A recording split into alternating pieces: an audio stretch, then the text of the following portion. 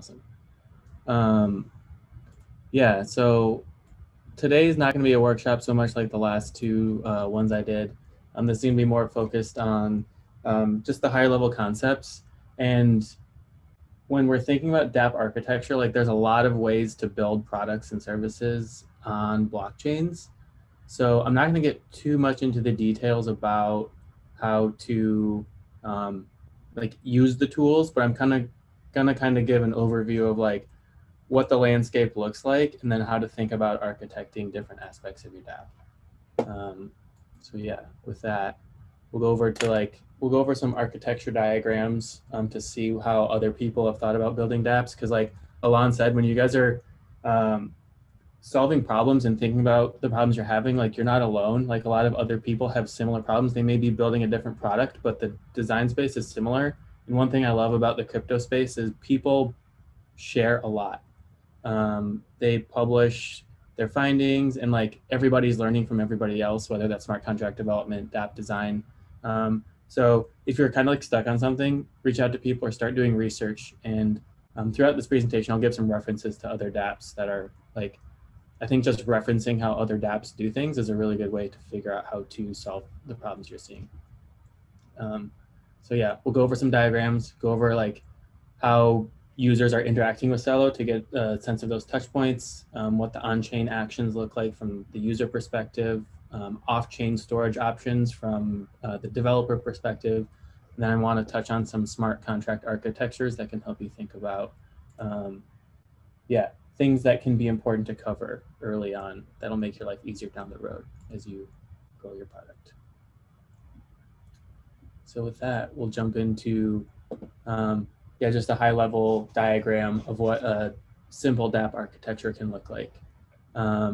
So on the bottom right here, we have, or on the whole right side of the diagram here, we actually have like a similar architecture to what we'd see in like traditional web development, where we just have a UI on a client computer, like the user is interacting with their device, whether it's mobile or desktop. And then on the top right, there will be like traditional app services, like a server serving a web page, potentially connected to a database that's serving user data. These things are more optional in DApp design because you can have just like data stored on the blockchain, but it's very common for a lot of dApps to have traditional web services backing their application just to provide quality user experience. It really just makes things fast and easy and intuitive. So people are getting an experience they expect when interacting on the web. But like these traditional web services will interact with the blockchain for doing certain things. Generally, those things are related to things that need to be like secure, consistent, and like trustless, in the sense that it's going to be storing sensitive information where ideally things stored on the blockchain will be related to like value transfer, like using cryptocurrency or tokens or governance or voting, which also ties into identity. So like a heuristic I use is like identity and like value claims should be stored on the blockchain, and you can think about putting everything else off-chain in different mechanisms. And there's different off-chain storage options. So you don't have to use centralized services that you're running for off-chain storage options, but we'll get into that a bit more later. So yeah, this is a good high-level view. And one thing I do like about this diagram is it shows how apps are connecting to nodes, which are actually running the EVM and the smart contracts. And your app may be connected to one smart contract, but your smart contract may be talking to a whole bunch of other smart contracts behind the scenes. So it gets to this idea of like DApp architecture isn't just this interface app architecture with smart contracts. There's also this smart contract architecture that you have to think about early on. Smart contracts are immutable and they're difficult to upgrade. So you want to do that as little as possible. So getting a proper smart contract architecture early on is super helpful. So just that's where a little bit of upfront work can save you a lot of time down the road.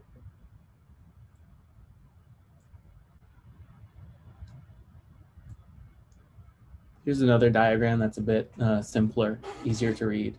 And one thing that I like about this one is it shows that like users are interacting with dApps in pretty much two ways. They're either connecting to a wallet and then just using the wallet for the actions, or they're connecting to a dApp, which is connecting to a wallet. So wallets really are like the gateways to the network. But this diagram also shows that like a lot of this complexity of what's going on in your dApp is abstracted away from the user. So that's to the user's benefit. The users don't want to or need to know necessarily how this all works, but just keeping in mind that like these two touch points are really it for when your users are interacting with it or interacting with your product or the blockchain. So once they're connected to the wallet, wallets are connecting to public nodes, backend services to make data retrieval faster, and node software that's actually communicating with smart contracts. So this architecture is relevant for most blockchains. I mean, I've been focused on Ethereum-based blockchains, and this is a kind of the pattern that we've seen throughout. I'm sure some of the newer blockchains that have different architectures have some different design patterns, but this is a really good high-level view.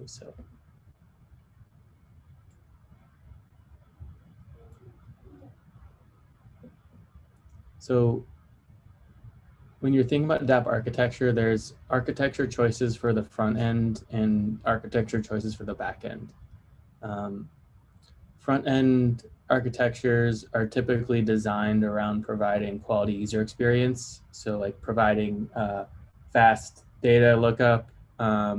When users do actions, they're letting users know that something's happening instead of just like blockchains are asynchronous networks, right? So like when you send a transaction, you don't know how long it's going to take for a transaction to be mined. Instead of just sitting there with a blank screen waiting for a transaction to show up and then updating a balance, like let a user know that, hey, your transaction's pending. It can take X number of seconds. And then when that actually happens, show a pop-up and say, hey, your transaction's completed. You guys might have seen this on some of the wallets you've used on other blockchain networks. It's also currently used on the Celo extension wallet. But yeah, front-end architectures are mainly around that user experience side of things. Back-end architectures are designed around data storage costs and access. So storing data on blockchains is expensive relative to other ways of storing data. So data that you don't need to store on a blockchain, you probably shouldn't. Also, there's like visibility concerns around data going on a blockchain can be viewed and read by anyone. So encrypting data and then thinking about who can decrypt the data and how you're going to share that access is important to think about very early when you're in the design process.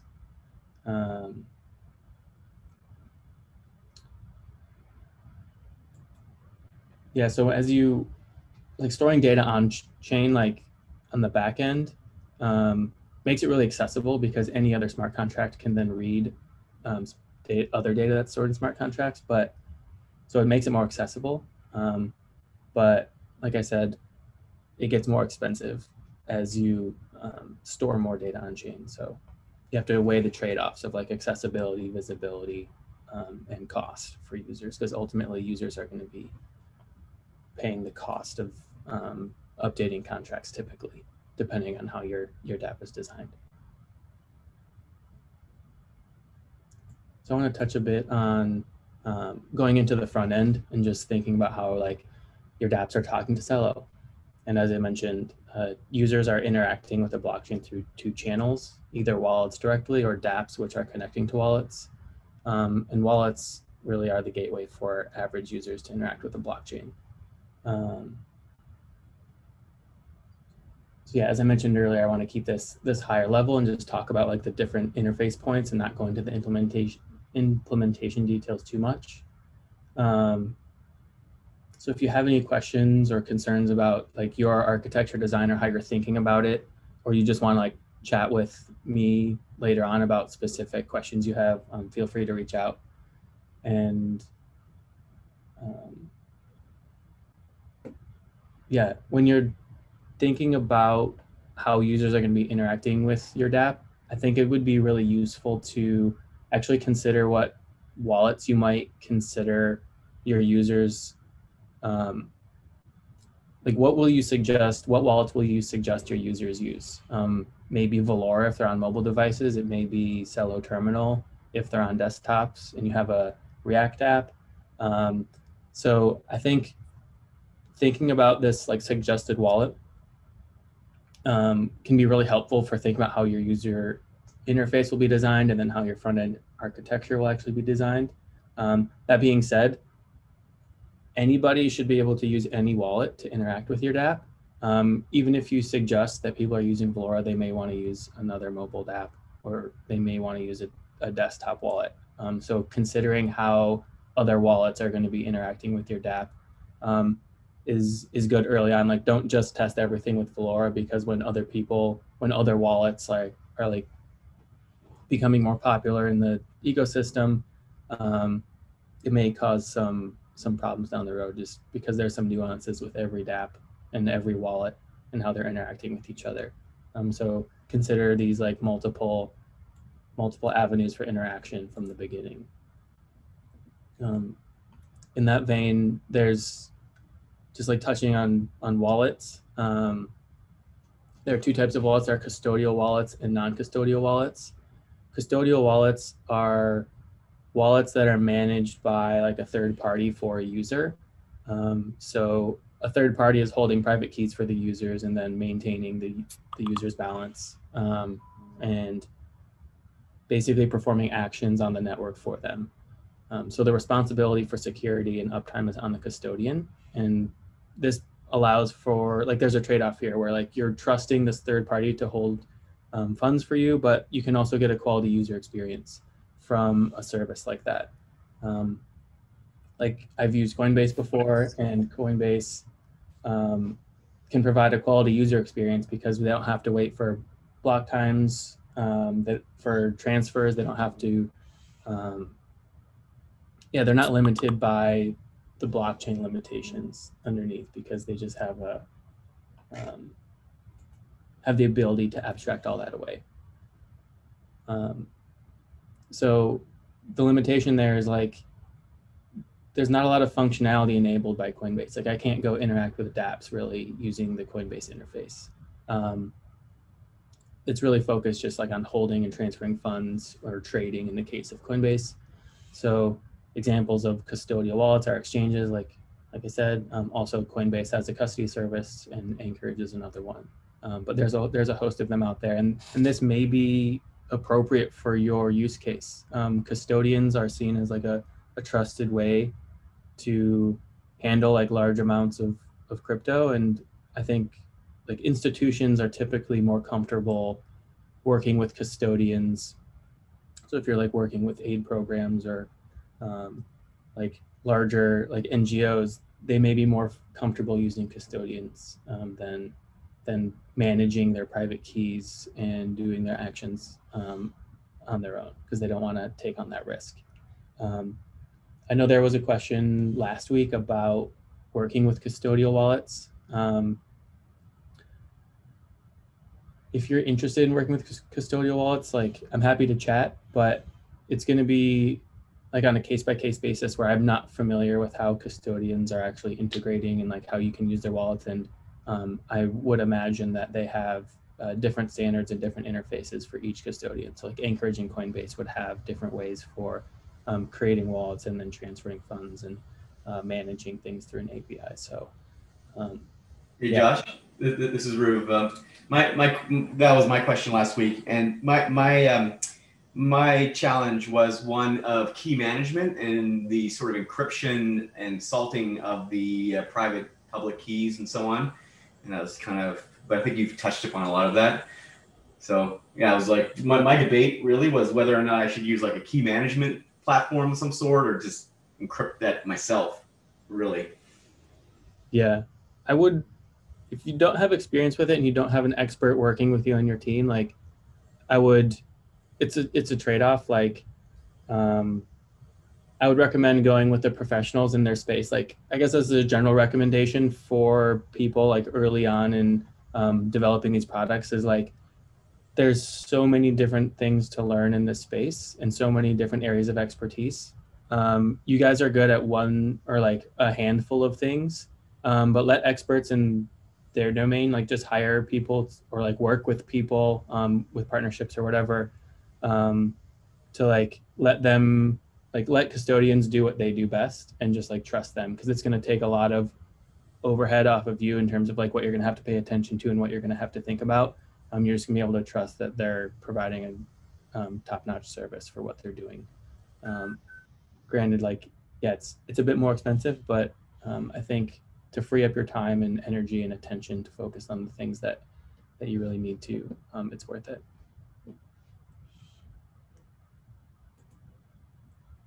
So on the flip side of custodial wallets, there are non-custodial wallets. And non-custodial wallets are where users manage their own private keys. So these are the wallets where you typically get a 12 or 24 word seed phrase at the beginning for your account recovery. So if you ever lose access to your account, you can recover it in another wallet or in just restore a wallet. This puts the risk on the user in the sense of if they lose their wallet and their recovery phrase, the funds are essentially inaccessible.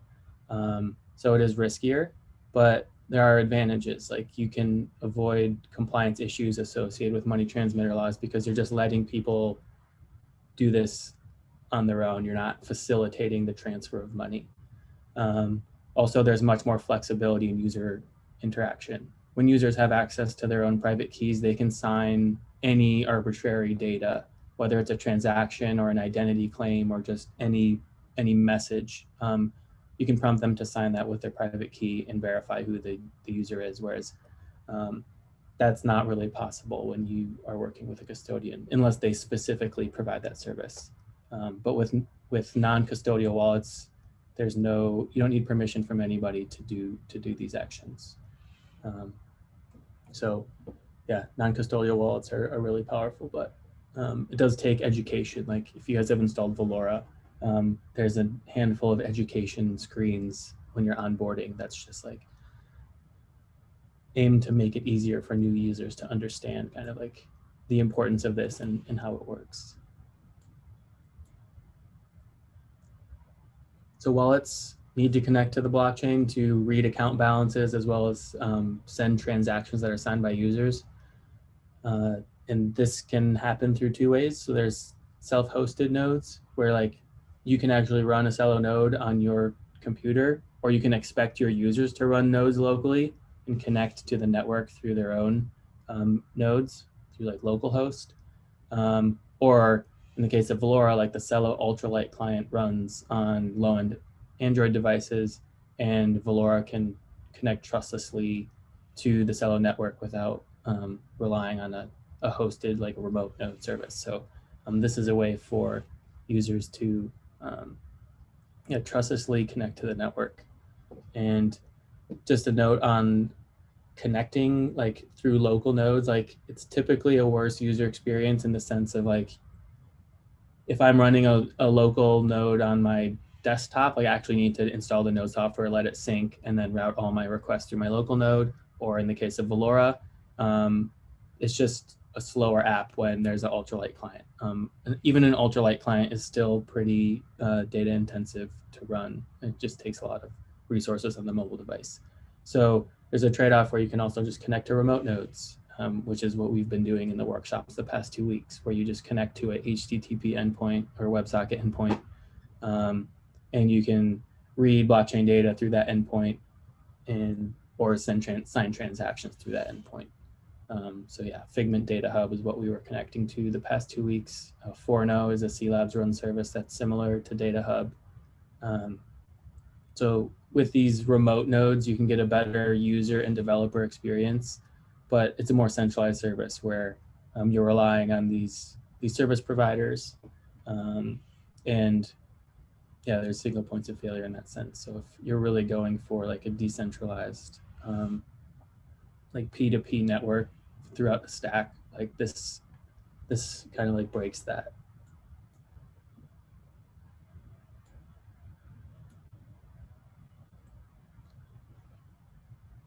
So I mentioned like with wallets are doing two things, dApps are doing the same two things. They're really just listening to the Celo network events and reading contract or account state, and they're sending transactions. Those are really the only two things that they're doing. But much of the complexity of dApp front-end architecture design comes from reading the state in efficient ways and creating an intuitive UX for users.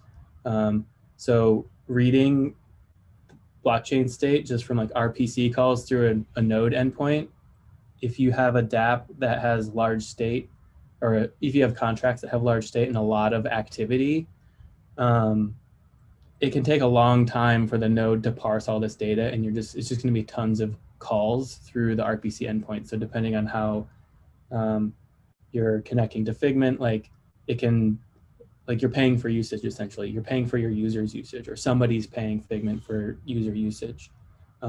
So I've seen architectures where they're like on the back end of like a traditional web service.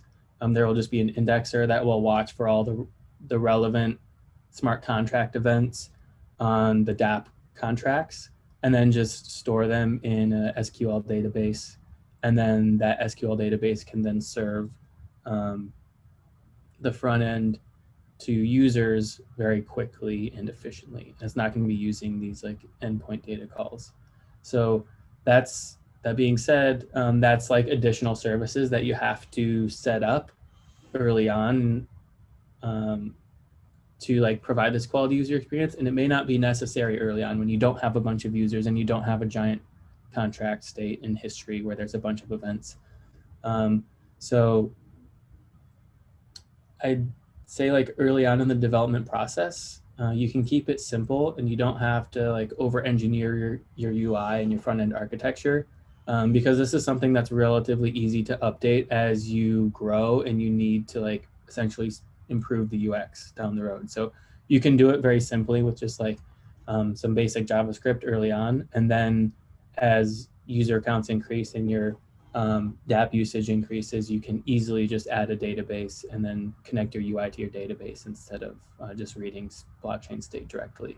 But this is just good to be aware of. Like you can keep the like MVP UI pretty simple, and then update it as you go, which is not the case with like contracts and more permanent data storage options.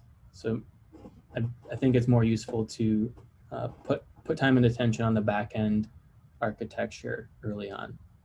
I just wanted to highlight some quality dApp interfaces that do keep it very simple, like the Moola app.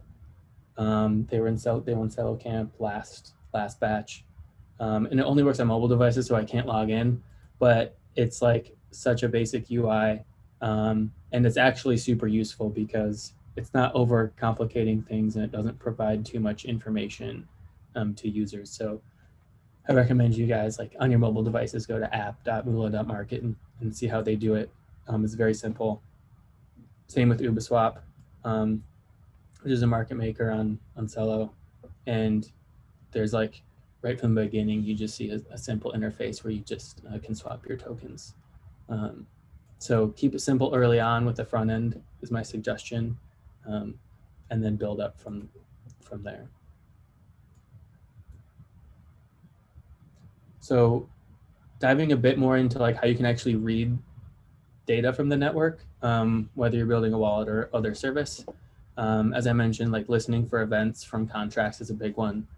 I have some reference code here, but you can set up a WebSocket event listener connected to a node, like even connected to Forno or Figment Data Hub. And this reference code just has some JavaScript that sets up a contract event listener on the CUSD contract and shows how to filter events. So that's one way to do it. Another way is Parsec, which was also a previous Celo Camp participant. They have like they're essentially indexing all blockchain events on Celo, and then making it accessible through their query language. And then you can like set up web hooks and notification systems through their interface, which is really nice. It would be interesting to reach out to them.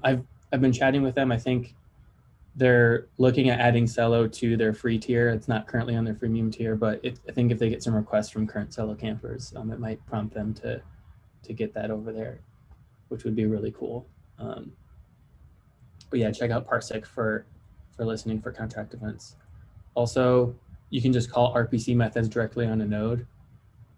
I have the JSON RPC API for Geth nodes linked here. For Celo, there's just like a few differences related to like block difficulty and some of the proof of stake parameters.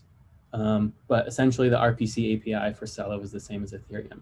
So this is like a very low level way to actually just read data from the chain. And when you use Contract Kit or another like SDK that connects to a remote node, the SDK will be turning your request into RPC API request. So I just have this here for reference because it is a good way to do it if you're running your own node or want to just connect via RPC. And there's also the Block Scout REST API. I think I've showed this in the past where on the Celo Block Explorer, there's just this REST API where you can actually query a bunch of information, which would be a good way to easily get a bunch of info about accounts, contracts, transactions, just using a simple REST API. There's also a GraphQL API on BlockScout with a sandbox where you can actually start querying information. And yeah, I'm just querying a transaction here. And if you want to use GraphQL, this is another good option. So yeah, with wallets, a lot of wallets behind the scenes just use they import Contract Kit and then connect to the Celo network through a provider, whether that's the Celo browser extension or through Valora. So Contract Kit, like I said, is just kind of a wrapper around these RPC methods. So Contract Kit is a great way to just read blockchain data. And then I have some reference here around querying phone numbers with Otis. So you can query phone numbers. You can request that data from Valora if you are integrating with Valora, but there's also ways to just query phone numbers directly from a DApp, from a user. So if you want to get phone number data or account data associated with phone numbers, then you can use this example code here. Actually, it's actually pretty short. It's with comments, yeah, just about 70 lines of code. But this will show how to connect to a remote node and just query a phone number, which is something I haven't seen in any dApps other than Valora, but I think it's a pretty powerful feature of Celo. That would be really cool for other services to integrate with, interacting with accounts that are linked to phone numbers. On the flip side of reading contract data, like dApps are also sending transactions. And as I said earlier, like this is just how users are going to be signing transactions with their private key, and then wallets will be sending them to the Celo network. So just some examples of tools that are available to do that is like Valora. You can deep link to Valora with DAppKit from your DApp with transaction signing requests. You can connect Ledger to web apps. The Celo extension wallet as well. Celo wallet app for transfers also connects to Ledger. The Celo terminal has a nice interface for adding dApps, and they do key management as well. And then, as I mentioned earlier, custodial services can sign transactions on behalf of users. Like if I'm using Coinbase and I want to withdraw my funds, Coinbase can just send any cryptocurrency to my personal wallets. It's usually restricted to transfers though. So I did want to go into a little bit of detail about integrating with Valora, because I know there were some questions about this last week. So Valora is the go-to wallet for signing Celo transactions on mobile devices right now. And the suggested way for connecting to Velora is with DAppKit. We do have wallet support coming soon. There's a link to the PR right here, which is currently open to get it into Velora. Hopefully we get this merged soon in the next release of Velora. We'll have it, but I'm not sure exactly when it's going to be done. But both of these services, DAppKit and Wallet Connect, are communicating with Velora via deep links. So the format of a deep link, I just included an example here because you don't technically need to use DAppKit or Wallet Connect to create these deep links and connect your DApp to Velora. You can craft deep links with whatever tools you want. So Velora has a good, or DAppKit has a good reference in terms of how these deep links are crafted, but there's just a Celo specific format for deep linking. And yeah, essentially these deep links encode two different types of methods. So like right now, DAppKit has two methods. There's one for request account address, which is how a DApp will request for the user's account information, which includes the account address and the phone number associated with that account, if there is one. And then there's another method called request txsig, which returns raw signed transactions. So your DApp will send transactions for the user to sign. Velora, they'll approve the signatures in Velora, and then Velora will return just a big hex encoded string of that raw transaction, which will then be broadcast to the network. If you guys haven't seen it, this DAppKit truffle box has a good intro to how the DAppKit works. So if you haven't gone through it yet and you're interested in like integrating with Velora, specifically with DAppKit, I highly recommend going through this. It has examples of both of these methods in action, requesting account information and requesting transaction signatures.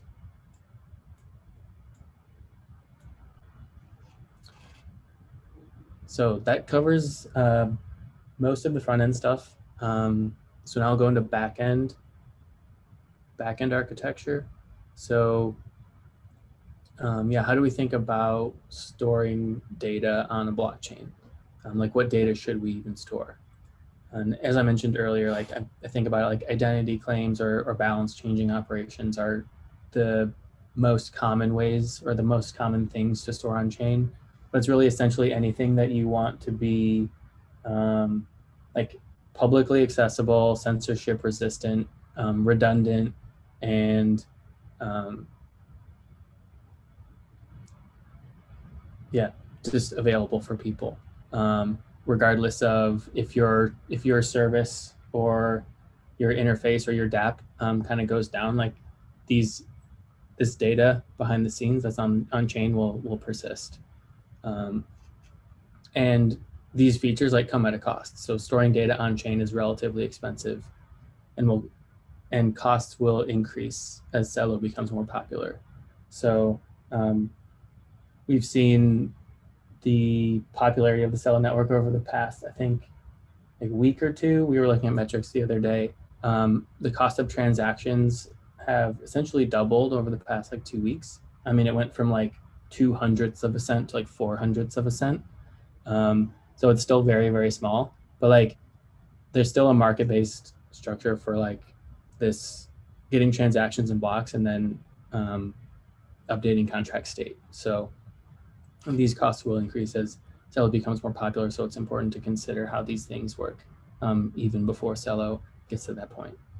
And as I mentioned earlier, like dApps often leverage traditional centralized services and databases because they can afford a better user experience. They can reduce costs of keeping of data that's not necessary to be on chain, keep it off chain.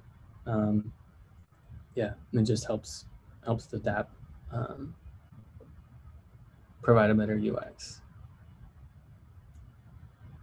And here's a basic example. It's showing Ethereum, but it just kind of highlights how some data can be stored off chain, but still be in decentralized systems to avoid censorship resistance and like avoid the single point of failure problem. So IPFS is the interplanetary file system, and that's just a distributed data storage network. And we've seen like dApps in the past will either like reference IPFS data directly from Ethereum smart contracts or Celo smart contracts, or you just have like user data that doesn't necessarily need to be consistent at the exact same time for every user, can also go into IPFS. Like blockchains are really good at maintaining consistency with the like pace of blocks every 5 seconds on Celo.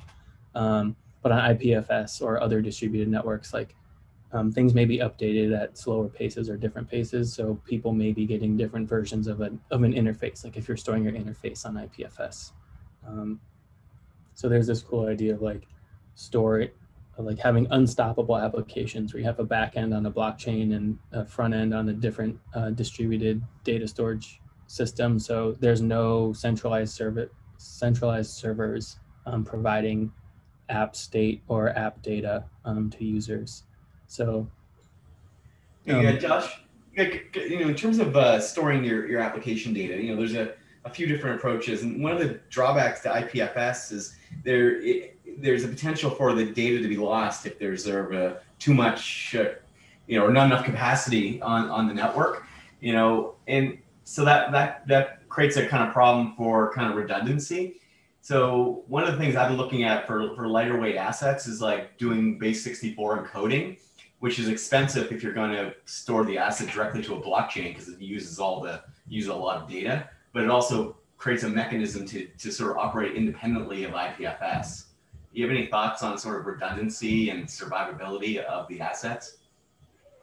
Yeah, I think it definitely depends on like what data you're storing, whether it's on IPFS or others. Like I think in a couple of slides I mentioned like there's also Filecoin and Arweave, which are like distributed data storage networks as well, but they have incentivization like layers baked in. So you pay for this data storage. It's still gonna be way cheaper than storing data on the blockchain, but you have some guarantees about like accessibility and availability when you're building on these incentivized test nets. And it's possible like to imagine that you direct some funds to this like data storage layer in your DApp architecture, like through user interaction or some mechanism that's going to like essentially pay to keep these files available. Or you could just like, the company could just pay for it. Like your company could just pay for it early on. But yeah, IPFS, you're right. Like if I want data available on IPFS, like I'm going to pin it on my local node and I have to run a node myself and then pin it to make sure it's always available. Because yeah, it can just be removed from the network if it's not being accessed. Yeah, that's the issue that I haven't seen it, but that's what I sort of gathered is possible. Yeah, definitely possible. And it's a good point of like kind of the trade-offs between the distributed networks and the leaning on centralized services that are just like public infrastructure at this point, essentially. It takes me to like the Celo metadata feature, which is currently associated with the accounts contract on Celo. But this feature makes it possible to connect on-chain identities with off-chain identities. So essentially you can like register your account with the accounts contract and there's a metadata URL in that accounts contract. So the way a lot of people are currently using it is that metadata URL is actually just a link to a GitHub just so the raw data includes the information that people want to claim is valid. And that's a case where like people are leaning on GitHub as a centralized service provider, but you're getting like very like strong guarantees about like availability of that. Yes, if GitHub goes down, then that data will no longer be available. But if GitHub goes down, there's gonna be a lot of other problems as well. So it's a trade-off that you have to think about depending on like what your service is and how you need, like how censorship resistant it needs to be, and just everything, all these trade-offs that you have to think about as you're designing this. But it is currently, there are many people that are currently just relying on centralized service providers because it's much more convenient. So yeah, this metadata feature is also like a cool thing to think about using for your own DApp. It may or may not make sense, but some current use cases include presenting public data supplied by validators for election purposes. So like validators have verified like their website URLs through this process. Also like governance tools for the governance process that show data about the governance proposals. So making this like particularly data around like who is proposing certain governance proposals and information around the participants in that. Wallets could also present data about dApps to users to increase trust. So you can associate any metadata URL with with any account, whether that's a smart contract account or not. And yeah, you can think about different ways to build trust with users through that. And I just wanted to show how the Celo Validators Explorer is currently using this. This Validators Explorer shows the current validator set and all of their votes. But currently, you can see this, I think it's this check mark. Yeah, this check mark indicates that this is their metadata URL that they've verified on chain with their associated accounts. So I can be sure that this website is associated with this validator. So it just helps build trust with users and like in a trustless way where you can just know information about users or about accounts, on-chain accounts through this metadata and accounts contract. The reference here is it's actually defined in CIP, Celo Improvement Proposal 3. So yeah, you can go there and learn more about it.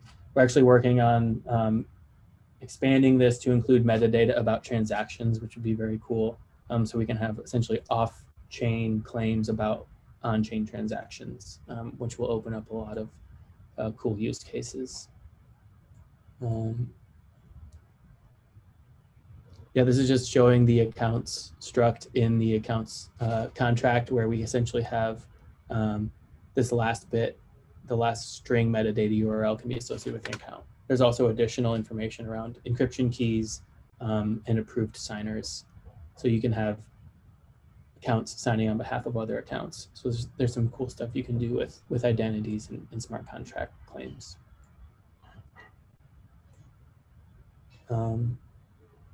Yeah, this goes into a bit more detail about the distributed off-chain storage options that we were talking a bit about earlier, and the idea of like building unstoppable applications that can't be taken down just by shutting down a server. And just, yeah, a warning about not only can data be lost here, but like this is a less mature ecosystem, like around all of these platforms, they're relatively new compared to more traditional web services. So I mentioned IPFS. OrbitDB is a database built on IPFS. So it's a P2P database, which is pretty interesting. If you build on this, like you'll want to host a copy of it yourself so you can be sure that this will not be taken down, but making this distributed helps it maintain censorship resistance. And I mentioned Filecoin and Arweave, which are two projects that actually have incentivized layers for hosting data. So you don't have to necessarily host all of this data yourself. You can just pay node operators to do it for you.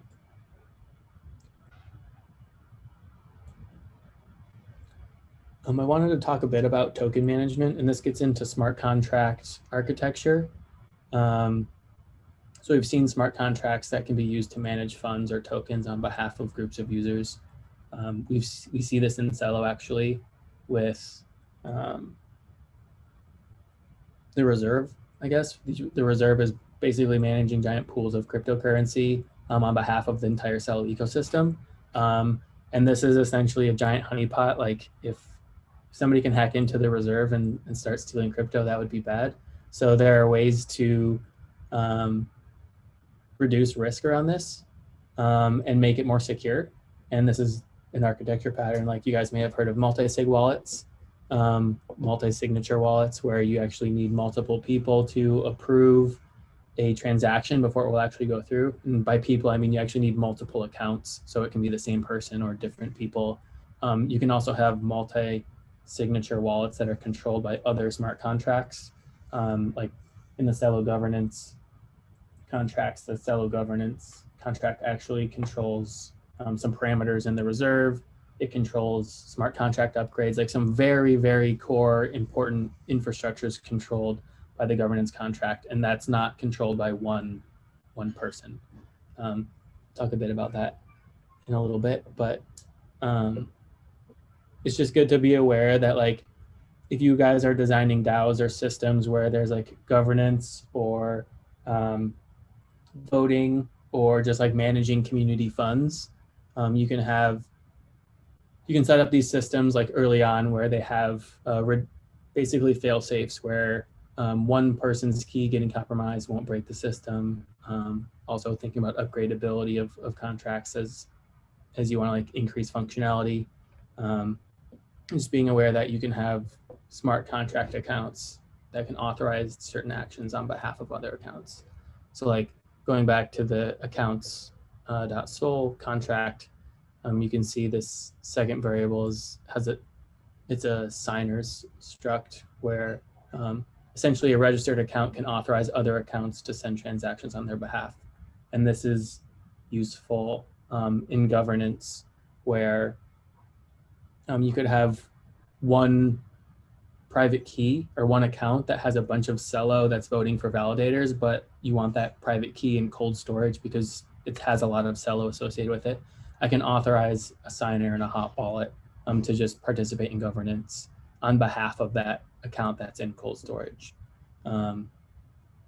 So I think that's a relevant consideration when you're thinking about how users are going to interact with your dApps, how like funds will be moving around, and also like capabilities that you can afford through smart contracts. I think Celo has a lot of good examples in terms of different architectures that you can use to improve the user experience on these things.